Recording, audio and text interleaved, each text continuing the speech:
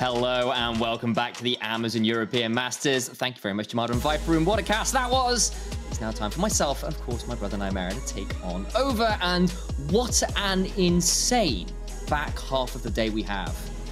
Yeah, we have two NLC versus LFL matches, and then, of course, we have LVP versus Prime League to finish things off. We can talk about all of these so much at the point, but I'm looking forward to all three of these. These are going to be great for, you know, the typical benchmarking of these regions against each other, and particularly for the LFL versus NLC. It is a rivalry which has existed in some semblance for a little while, but of course, given this spring, what happened between our teams there, the LFL's very much taken the lead in that matchup, and now's our time to maybe strike back a little. That's exactly it. And, you know, it's a pretty crazy one in general because all of these matches, all the teams are currently undefeated. So right now we need to see where the litmus test is, right? Who's actually coming out strong at the minute? Of course, LFL looking incredibly favored as the reigning champions. And speaking of that one, as we said, Dusty versus Game Ward coming up. Both teams of those 2-0. Both of those teams looking very strong. Both those teams, though, when we were kind of working out what we thought of them and chatting with some of the experts for the LFL in particular to get our brains around that team, were saying very smart, cerebral teams. Yeah, and because this is a matchup which we're both very much looking forward to, we did reach out to a number of folks on the LFL English broadcast, Middlecott, Rudude, and Don Jake as well, to figure out what they thought of Game Ward, because my own perception was that Game Ward were the beatable LFL team. Ooh, now, I don't know if that is true, because I look at this team and they are incredibly intelligent. And if you look at what the other folks that we're talking to were saying as well, these are the big brains of the LFL, and Dusty aren't dissimilar. I love the way that both of these teams approach their own win conditions, and I'm very much looking forward to how Game Ward approach trying to shut Dusty down, because they've gone towards quite niche setups and quite comfort picks, which they've crutched on towards the end of the summer season. Absolutely have, and we'll see whether that is what managed. Of course, Game Ward over on the blue side, getting rid of the Seraphine, which DenVoksne made a very dangerous opponent on, of course, alongside Backland's Yasuo. But on the other side, it's the Yuumi, no surprise, so very, very strong. We saw that cause a huge turnaround in the late game, literally just last game, a 0 away from Czekolad, as the LeBlanc is taken away from none other than Backlund. It's a lot of comfort. It's not like it is your Xerries or your Civis, and it's also not something like the Aphelios, which DenVoksne has gone towards. I was actually wondering whether Game Ward would want to ban away that Aphelios. It's allowed DenVoksne instead to play through a very lane-dominant 2v2 laning phases, less about the early skirmish and more about raw 2v2 power. Aphelios Thresh, Aphelios Nautilus, which is also one of Stend's most played champions too, were things that I had my name on. Taking away that Sivir, I think that's very important from Dusty. It stops one of those more stable laning phases, which maybe their 2v2 wouldn't be able to exploit as much. Now, the first pick, Hover here. Currently, the Swain has been so potent over recent patches. And in fact, again, in that last game was a huge part about how Knight helped carry the victory in that one. But instead, it's fading a few other options here as well. Instead, it will be that Renata first pick to go down for kamilius. Yeah, and Don Jake was saying that even though this bot lane has gone towards more safe scaling picks, and there's a lot of Ezreal and there are a lot of Sivir, Kalista, Renata, and other kill lanes are something which are very memorable from this bot lane. Game Ward have played through pressure bot side. You see that Dusty on the other side are looking at what they can lock in. I would expect it to be that Aphelios. It's been something which they've been very comfortable on, and it allows you, with something like a Nautilus, to play a bit more lane dominant, even though the Renata is very strong at that in their own regard. Yeah, could also look towards more of a kissing special in the Lulu, but, you know, Stend's Nautilus, a notoriously good thing, and a pairing here that has been very common for this team. See what they decide to lock in, though. Might hold on that one a little bit, though, of course, they know what it's going into, so don't really need to hide the support for counterpick, and there is, in fact, that Lulu. Okay, so this is actually not something which Dusty have gone towards as much. They preferred harder engage onto Stend. Of course, there's a hell of a lot of Nautilus that guy has played. With that Lulu, I think you're right. It does give you maybe a little bit more self-sufficiency as a bot lane. It's harder to go forward, but against something like the Renata, it means you're not playing melee versus ranged, and Renata does abuse that very effectively. So Game Ward, game on to them now. What are they going to lock in alongside this? What a It's going to be that surprise. Kalista Renata, so that's the correct call out from that one. Level 1 power, level 3 take over the bot side of the map. Dusty need to have a very strong first few levels, because everyone knows what happens when a Kalista's locked into the game. All resources go bot side. They do at that, and debating backing that up with something a little bit more potent from the mid lane. Few hovers here, but I'll hold back until something's actually locked in. And there is the Ahri. It's a dive combo, so you can roam down towards that bot side and ensure the Kalista for Innaxe can get ahead. Yeah, and because the LeBlanc's banned, I think Backlund's #1 answer to that has been taken off the table. I wonder whether you do pick for Backlund right now. He does have a fair amount of champions which he likes picking out.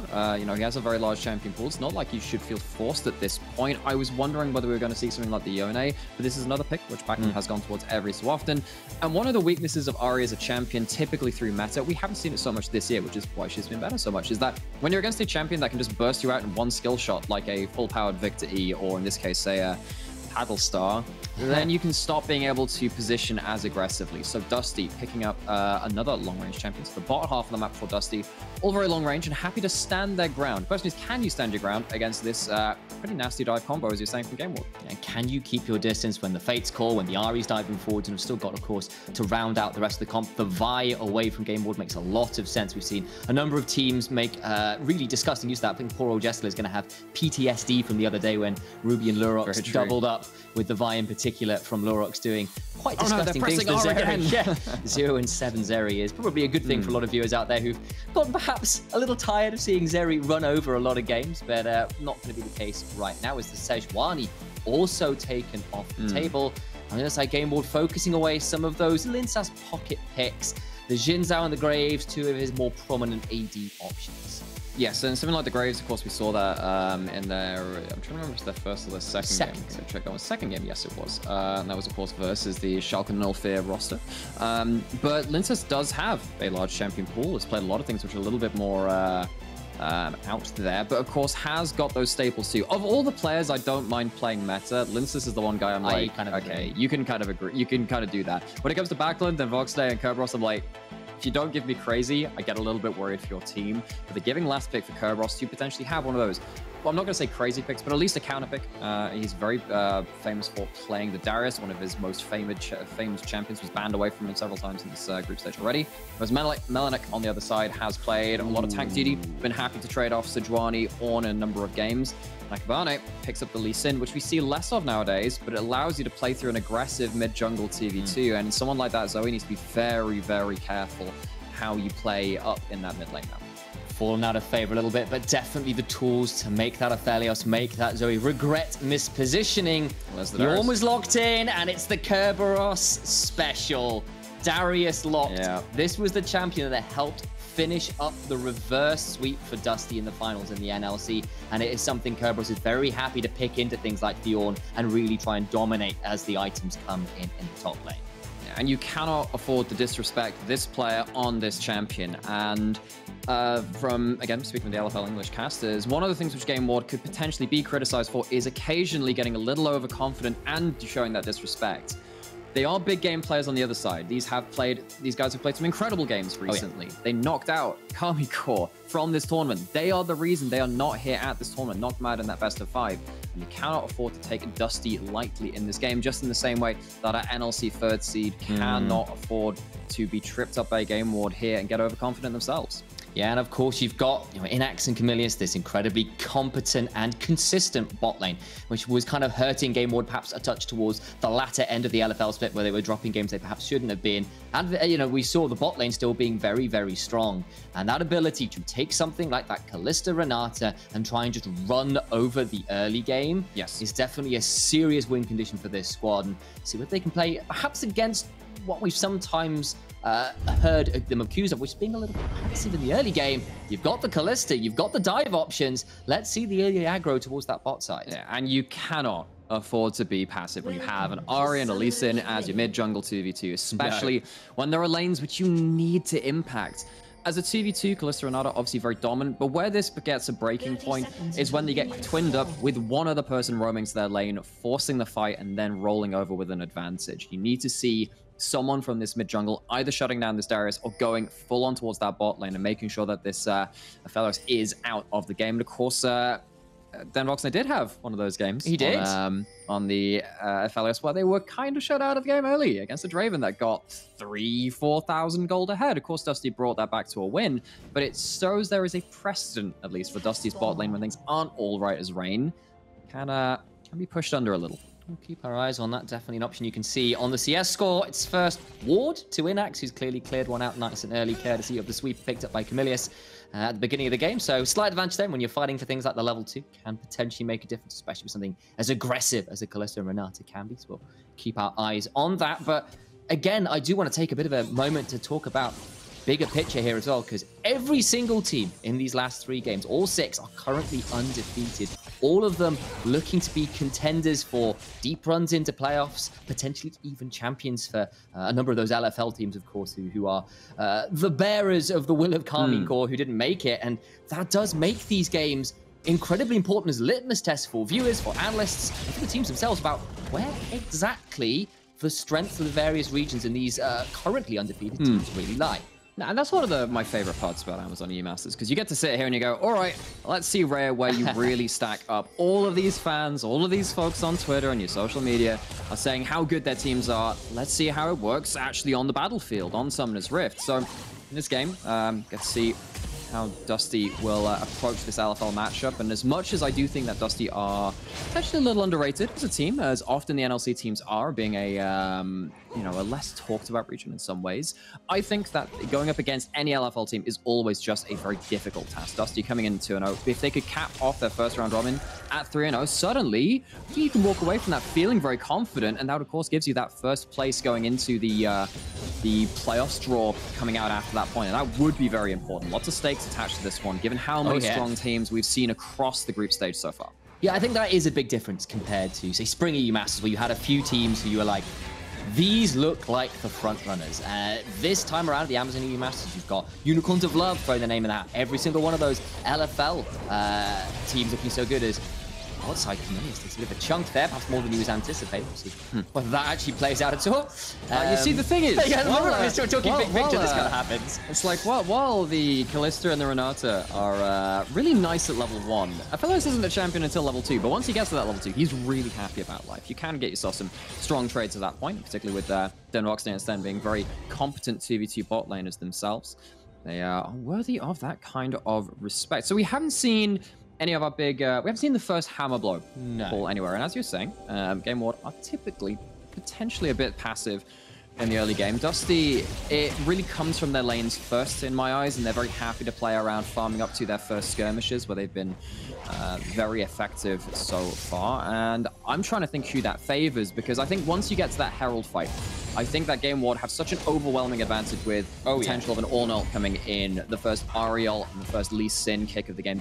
Those can be very, very important. Never mind if those bot lanes get involved too. So Dusty, I'm looking for them to not fall into the trap of Game Ward just drawing them into an objective at that level 6 mark where they should be a little stronger, and see whether they can find their own power spikes a little later on, particularly when they can get in some of these Darius-sided 1vx scenarios with a bit of help to turn things around. You're kind of waiting on, say, that first item, so Darius has the damage to make sure the resets come through. Similar sort of deal with like the Zoe for the poke landing through, and Aphelios would love a Gale Force before he starts really trying to match up against something like that, those level 6 marks you called out.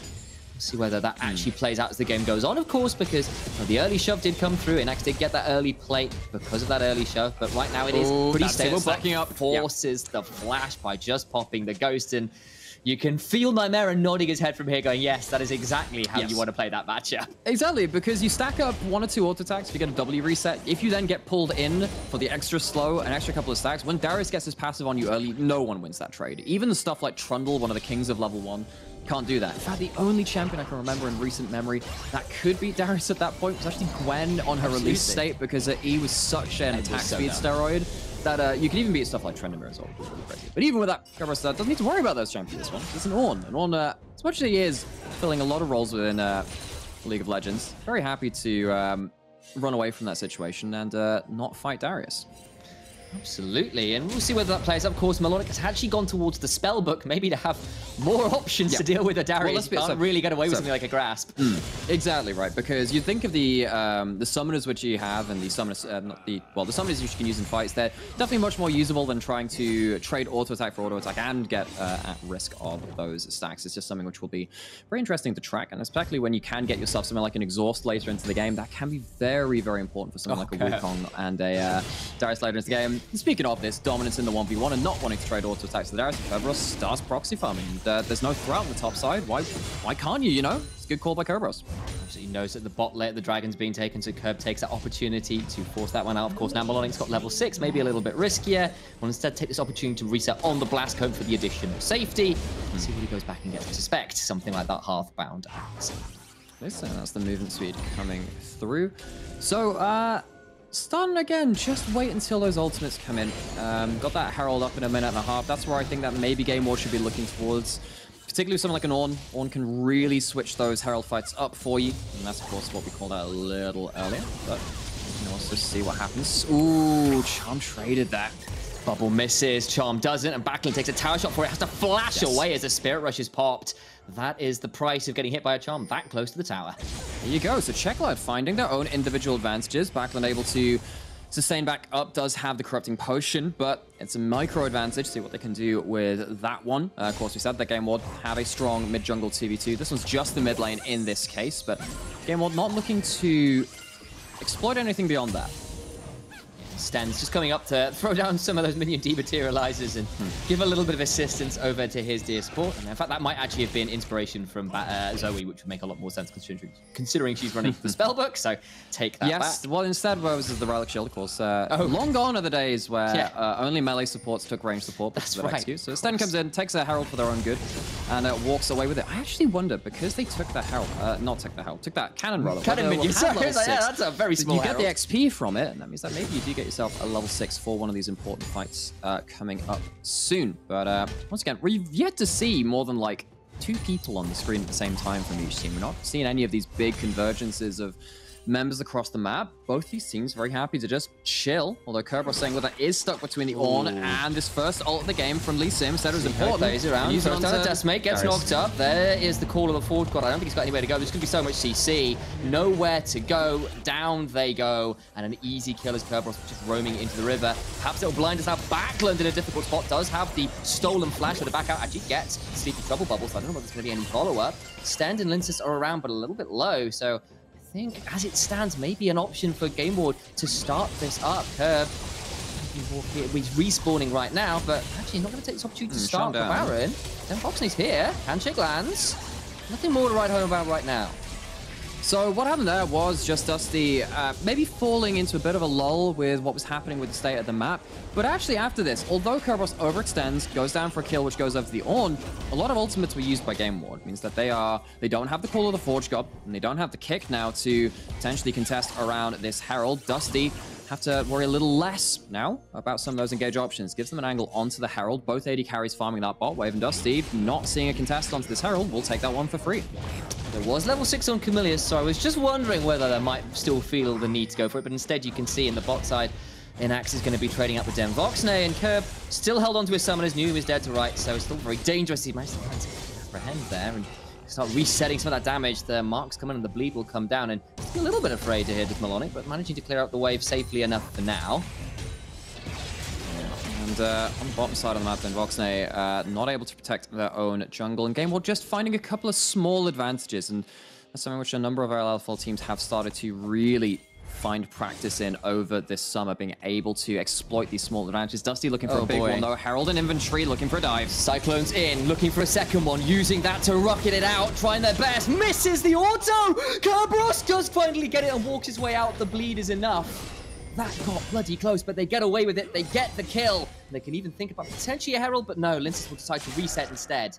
Okay, and this is actually kind of important. So they had the Herald in inventory, but what you want to do when you have a winning lane in top lane, you actually don't want to go towards putting that Herald in top side, because you're already winning that laning phase. You get yourself very... actually, Kerberos, you don't have mana for anything. You gonna be okay there, buddy? I think he'll be just about all right with the bleed. He's got enough for an auto reset. We'll see the replay instead.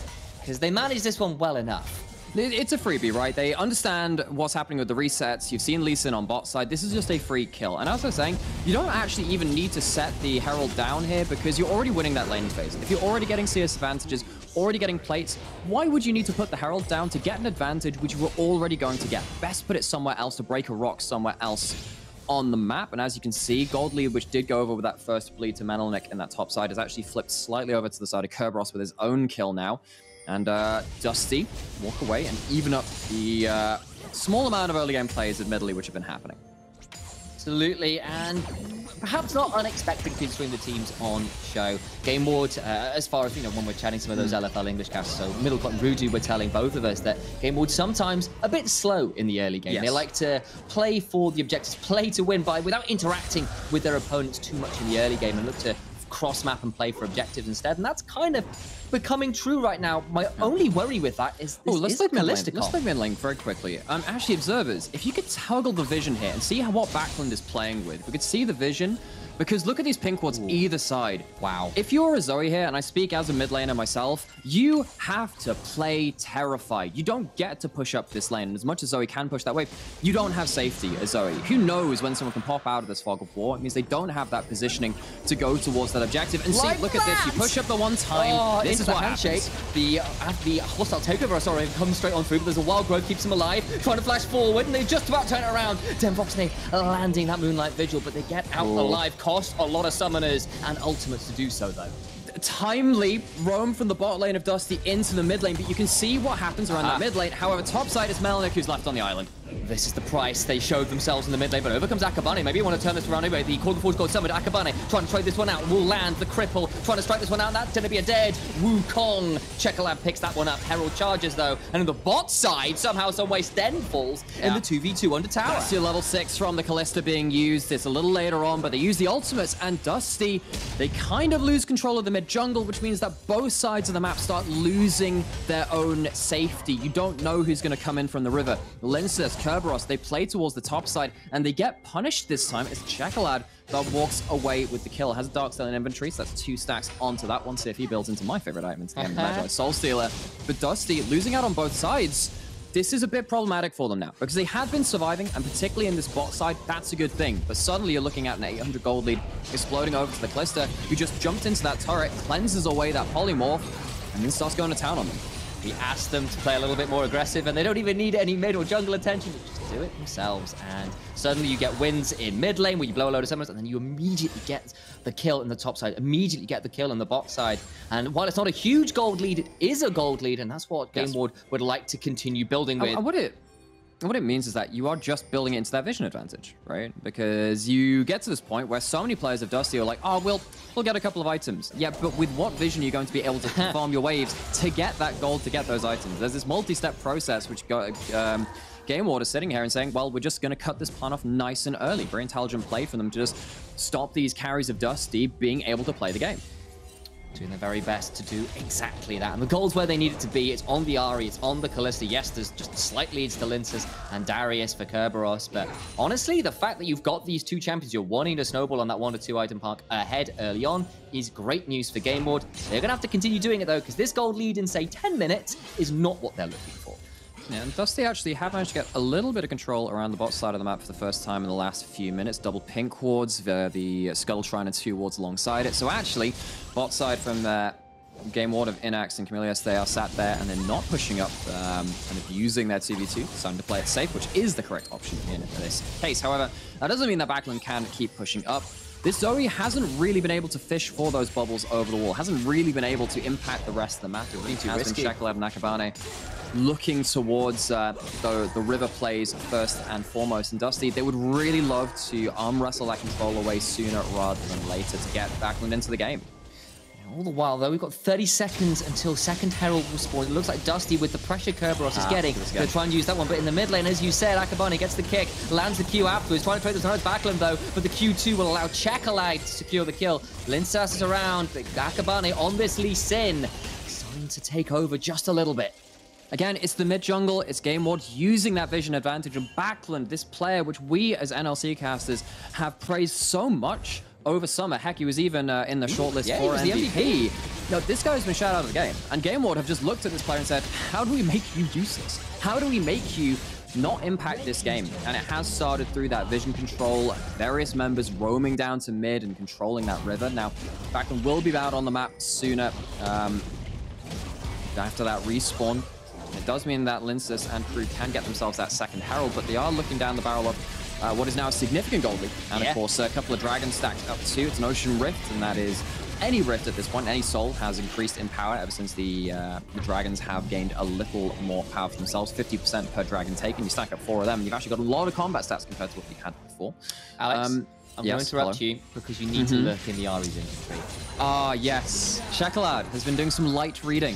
4 stacks on the Magi Soul Stealer. Very light. And Well, it's a light reading to give an L to the other side. And thing is, at this point, is when you buy an Energized Soul Stealer, it's a very cheap item. And when you're sat on your mythic item, it means you get a mythic passive, and it means you can look for plays. Charm dodged away from. You can see the playmaking potential. One kill like this and suddenly start snowballing out of control. Does mean the Spirit Rush is down, though, for what would be the Soul Point fight. Now, Backlund, with a little bit more control on the river, finally can start helping Lyncas do something like this. On the other side, Call the Force God is summoned. Lyncas kicked over the wall. Hostile takeover is fantastic. And Akabane's gone in, and he's burning his way down. Stopwatch comes down, though, and Lyncas in trouble. Speedy Bubble Ball misses on the other side. DenVoksne doing his best. In goes to Darius, but he can't get the kill until just now. Shut down onto Czekolad, and goodbye, pages. The library card is getting revoked because that book is coming with no pages back in it. Well, at least he was only on 4, right? He says trying to cope his way out of this one, but Dusty, they abuse the fact and exploit the fact that Game Ward, as you were saying, did use a lot of their ability to go forward, and just when Game Ward are grouping up to look towards what's going to happen, Dusty have hit their one-item spike. A lot of these champions love to play around that, and a well-timed bubble, a well-positioned engage, meaning that Dusty break the dragon stacking, and now Kamilius is out in the middle of nowhere. Overcome the rest of Game Ward, though, and he's going to have to flash the other way. Uses his second flash to escape there. Thought he'd caught Kamilius, but the rapid collapse from Game Ward protect the support. So Backlund was looking for Kamilius, but instead finds himself down a flash. But Backlund finally gets onto impacting this game. And we were talking about how Backlund, wow, great player that's been so good in summer and one that we praise so much. Hadn't really managed to impact the game up until this point. Lands one bubble, the rest of the team follows suit, and Dusty managed to get the Darius into the fray. It's another kill for that Darius coming out of this. A dragon, which means that you're not staring down an early soul point. And that's actually very important for the side of Dusty. They managed to stabilize a little bit now to this point.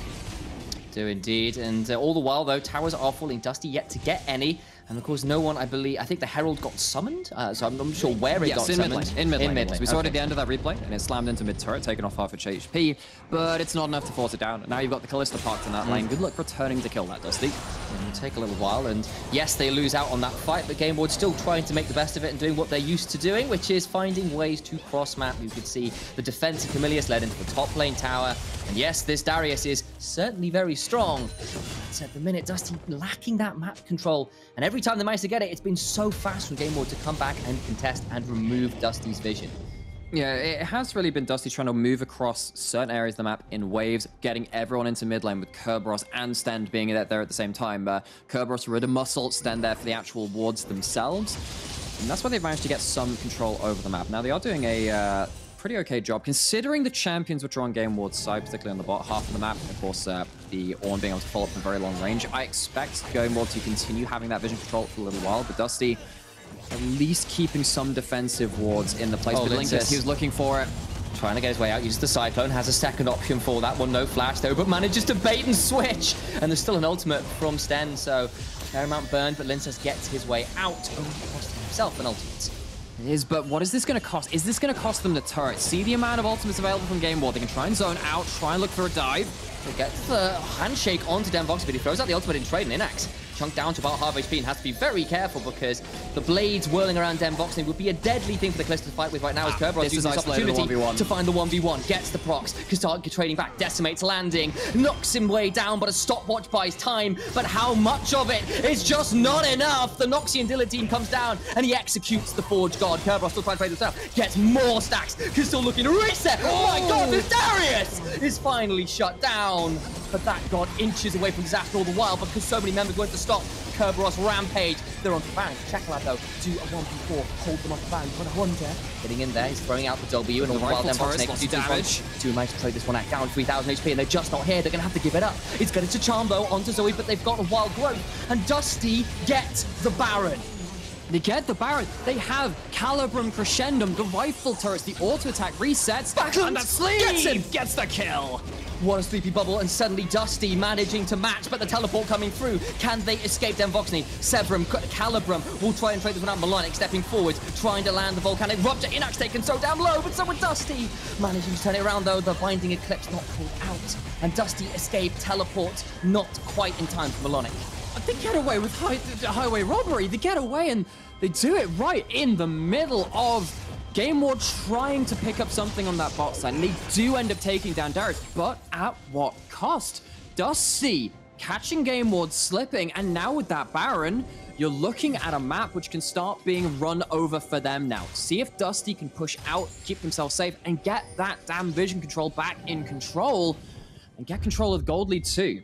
See this replay again, because this bubble from Backlund is a thing of beauty. And Backlund hasn't actually had many opportunities to impact the game, but then comes right back into it with two really important bubbles. But as we come back to live, Dusty, they've been over pushing and they get punished. Stend, 1 second on the ultimate flash. Wild growth, no, not quite. Doesn't get away with it, but what about the turnaround? So much damage. Sleepy Trouble Bubble lands onto Akabane, but they can't quite secure it. All the while, though, look at Kerberos. He's been the unanswerable problem in the side lane for so long, and he's got a wave and a tower to try and take down. This game will do trade in mid lane. This was exactly what I was worried about, though. If you take a Baron, sometimes you can get into a point where you can push too quickly before you actually have the gold lead. If it is a comeback Baron, and you still can get outfought. You can see that game ward. They punish Dusty from taking that Baron and pushing a little too quickly. Chomp down on DenVoksne and Stend. They get themselves onto Soul Point now, and what could have been a game-controlling play from Dusty turns out into Game Ward just taking another step further forward.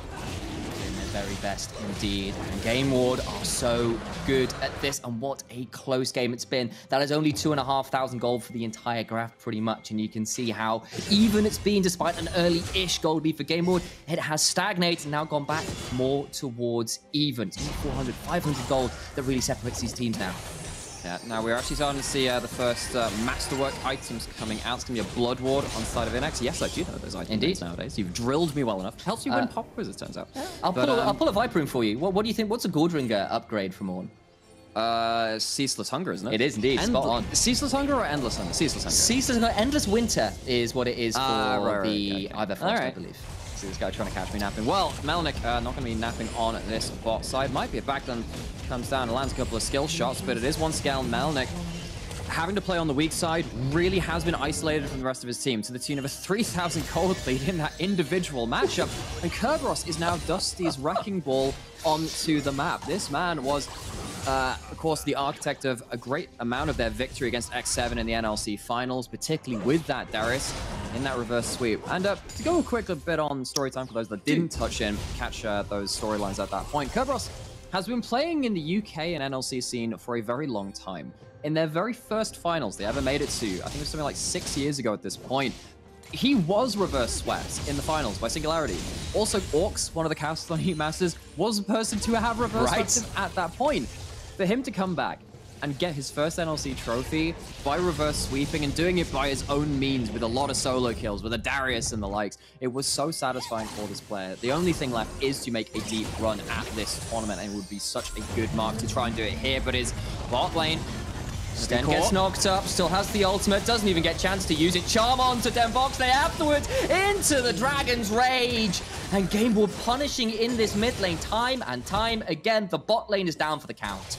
They're down and they keep sitting in this mid lane and they're not able to deal with the huge amount of engage that Game Ward are pulling up against them. Kerberos isn't able to impact this fight. He's in a side lane, but the rest of the map just isn't safe. And Dusty, they lose another turret in that mid lane, another host of kills, and what should be a point of power for them around this side lane, a pushing map, is becoming a bit of a liability because they can't defend their bot lane when it's parked around the map. That ward there is so good. They land the Sleepy Trouble and they think about going for it. Aphelios' pop, but then Call of the Forge God, Fate Sealed, or Fate's Call. Just so much engagement so long away. Yeah, and you have so much follow-up from this game board side, right? You have pretty much every champion with high mobility or something which can follow through. Even something like the Renata gets to speed someone else to help them into the fray. Game board being very opportunistic about the way that they're playing this game, and though it has been a bit of a slow and steady game from them, as we've come to expect, they're starting to take these opportunities more and more, particularly around this mid lane when they can isolate some of the squishier, less disengaged heavy members from Dusty. Absolutely, and you know, DenVoksne is really another item away from being truly dangerous. The Bloodthirster help keep him alive if he can auto-attack. Really winning on that Infinity Edge, or Lord Dominic's Regard, something else to have reasonable damage in this one, while Kerberos is pretty much unmatchable at this point. The rest of that map, as you were saying, definitely punishable enough, and they managed to get some control. Kerberos is here this time. Kerberos is here, and he's out of vision. Let's see if Game Ward can spot anything, but they don't see him on the side lane. If he's not on the side lane, chance that he is actually here at the play. Watch what he can do in these fights. If he's isolated alone in the front line, that's not particularly good. course. But if he can start getting target access towards someone like this Kalista somehow, some way, and start wailing on the carries he needs to, that's the fight which Dusty are looking for. So, Game Ward, try and isolate that Darius, try and pin them down, separate the front light so the damage dealers can't get on top of them, but Czekolad looking for the picks. Baron has spawned, and that's why the pressure suddenly heads on in Backlund, looking for a pick over the wall. It is Dusty with control of the river, but for some reason both teams have reversed sides of the map, trying to control the mid lane. Good bubble onto kamilius, but they can't trade it out. Czekolad on the other side, trying to find his way in. Backlund goes over the wall, but doesn't get that much done. Melonik body blocking. Kerberos looks for the apprehend and will not find it. While Backlund is now on vision, but still lands the bubble regardless. Czekolad trading up the Lyncas and definitely wins that one for now. Kerberos stepping forward, sped up by this Lulu, makes him so much harder to track. It's just back to posturing.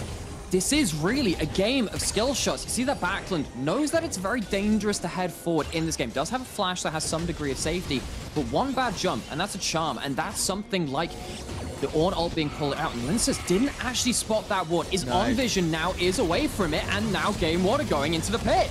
The hostile takeover, finally find the right word, isn't going to matter that much because Akabane finds the first kill. Lyncas to the backline with the Cyclone. He's going to have to start resurrecting, double apprehend, but kick to him before he can execute. Kerberos falls, the Darius is down, and look who's free firing. It's none other than Innaxe, and Game Ward find 4. They lose none, and with a wave they can try and get an inhibitor, maybe even more. Slow and steady goes the game. Slow and steady goes the base, maybe. These are large death timers, and there's a lot of members alive from Game Ward. Backlund alive, but jumping forward.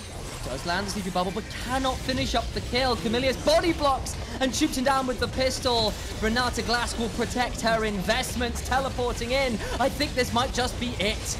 And it was on a knife's edge, but one fight seals it. Game Ward, this LFL team from this such a prestigious region, takes down the NLC first seed. It was a knife fight, but it is Game Ward who find the greater wound. They will stab into the heart of Dusty. The turnaround attempted is just not enough. Viva la France, Game Ward remain undefeated, while Dusty suffer their first loss. So, first round robin done from both of these teams. 2-1 to Dusty. 3-0 for Game Ward. We were talking about how important this game would be, of course, in terms of head-to-head, in terms of these teams realistically looking like the two which are front runners in this group, not just on wins, but in the way that they've been playing as well. So, NLC take another loss in the LFL rivalry. And Game Ward, again, just show us the level that this French region brings to play. They really, really do. And it was, in fairness, a very close game. Some brilliant little plays from both sides. Kerberos, Darius, so deadly. But when it came to those vision traps, when it came to punishing with those vision traps, was just so well managed by the side of Game Ward. Just working on word from production to know whether we're good to throw. But again, it was a very close match for large periods. Just not quite enough from Dusty, and well managed by Game Ward when some things weren't going quite their way. Yeah, and I think this is really testament to Game Ward looking at an enemy team and saying, what do you need to do to win? Let's just stop that. And that is it sounds simple, right? But it's a very hard skill set to find within the ERL system. And Game Ward, very intelligent team, showing, of course, exactly they know what they can do. Kerberos, for all his individual lead, couldn't impact those team fights and couldn't break open the game in time. Absolutely. But I think with that, we are going to throw to a quick break. And while we do that, you're going to check out the Warner song of the day. Fred, again, we've got to apologize. There's the interview, slight change to the schedule sheet. So instead, we're going to have an interview instead. Come on through that one. Congratulations on the win there. Got a little bit close, but you close it out in the end. Hello, guys. Can you hear me? I can indeed hear you. Sorry about that little mistake. I had a show. It's fine. You don't like me. It's fine. I'm gone soon. I needed a moment to recover from the NLC losing. I can't deal with that one. How are you feeling after the win? Because obviously mid-game got a little bit dicey with that, Darius. I think Darius was really troll pick. I don't know what are you doing, Kerberos, but it's not the best champion to pick right there, I would say. And I think mid-game we started actually playing better. There was some miss execution in one fight or two. That's why it looked rough, but I think we had everything under control. And I'm really happy that Iceland, I guess, doesn't have 100 win rate anymore. So one thing which I'm really interested in, because this does revolve around mid lane, I'm a mid laner myself. When I looked at how Backlund on the Zoe had to play that game, he had like zero vision to work with, and yourself and your team did a really good job of controlling the vision which the Zoe could play around. What was the thought process around that, and do you feel like you played it out well enough? I think like we have like mid prio and bot prio, and like it's really hard for them to actually like, retake, I think, because like we have just better champion in skirmish, and he actually plays decent as I just saw one trick, you know. So I'm actually surprised. He was farming really well. Like we were like going equal farm like for first 10 minutes. It was actually pretty interesting, I would say. And what was the question? So you had like really good vision control around the mid lane, and when you're playing Zoe, it's really hard to play against that. What was the thought process around like getting that vision control? And do you think you played it well? I think like Zoe, when she has like when Zoe is behind or like team is behind, like it's really hard to play her, and like this champion becomes useless. Like we played one game in LFL, and I played Zoe, and we are behind, and it was really hard. Like you just can't play. And I think I played good this game. I missed like 2 charms, like noob, but the rest was good, you know. Hey, but you built a magic, so I was happy. Yeah. So also a really important question now as well. Of course, you were the slayers of Karmine Core in Players in LFL, and by the transitive properties, you now carry the will of that team. So how likely are you now to win the whole thing, having taken the powers of Karmine Core? You know, as long as every team is in the run in EU Masters, it will be hard battle. But if for some reason every LFL is gone, like we are winning the EU Masters for sure. All right. Thank you so much, Czekolad. Real pleasure talking with you. Very happy with the win. Sad, of course, for Dusty out from our home region, but an excellent win nonetheless. Wish you luck with the rest. Get out of here. Yeah, get out of here. Look at this. Throwing shade at us. What is this? Honestly. So lovely talking to you, dude. Wish you the very best of luck with the rest of the tournament, and we'll see you around. Thank you so much, guys. Salute.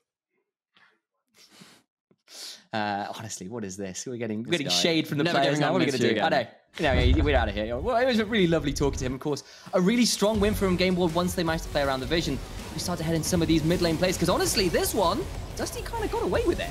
Yeah, but the more I think about it, the more I look back in this game and I go like, the plays which Dusty made were difficult to make. Game World never made it easy for them. And while there were some skirmishes where Bubble would land or Kerberos would get something in the side lane, I always felt heading into the skirmishes that Game World had the better position. I think that is, again, really testament to this team, which has come in with such a high reputation to hold up. It is, and they managed to get these consistent picks in the mid lane, really play around it, and then despite this really good Baron take from Dusty, don't take it away from Dusty, he did have some good moments in this one.